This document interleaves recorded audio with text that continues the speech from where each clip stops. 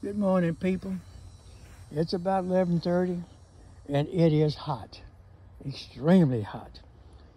But today I was gonna make me some redneck ratatouille. So I came out, took my little trusty scissors, got my eggplants, my bell pepper. Now, my redneck ratatouille has, of all things, a little ginger in it. Now, I harvest my little ginger leaves, the tender ones, and use them to cook with.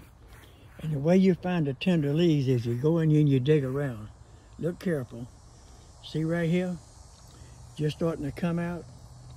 That, people, is your tender leaf right there. That I'll cook down with the eggplant and it's delicious.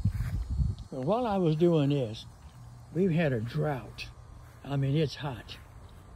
But look at my blackberry bush. I don't know what happened, but that rascal's trying to bloom again. Of course, I do keep it watered. I try to take care of it. That blackberry bush and my fig tree right there in the center, and right there, my ginger. There, and there's my ginger. Can't do without that. And this is where I get my green onions from my redneck ratatouille. About 10 years ago, Barbara needed some green onions for a Thanksgiving dressing. So I went and bought the onions. She chopped the tops off.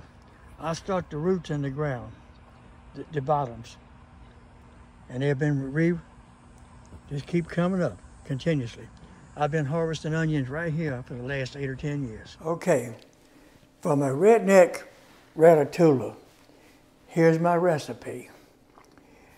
My wife bought this years ago as a joke, and we just about wore it out. It is delicious.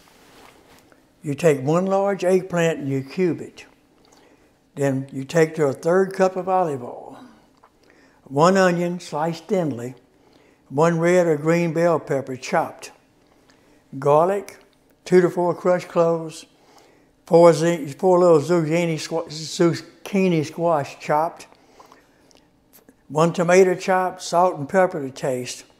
Now, here's the thing about the eggplant. You have to salt that eggplant after you dice it. You dice it, you salt it, drain it in a colander for at least an hour. That takes the moisture out. And once you take it out of this colander, you pat it dry with a napkin. Okay, then you heat half of the oil in a saucepan and briefly saute the eggplant until it's brown. Then you add the onions, pepper, then add the garlic, zucchini, and tomatoes, and you cook it until it forms a soft stew. It's about 15, 20, 30 minutes, and it's delicious. You add your salt, pepper, and your basil, which don't forget your basil. You eat 1/3 cup of chopped basil. And you serve it over rice, and it's really good. Now, I'm gonna go ahead and start preparing it. But that is my redneck zucchini.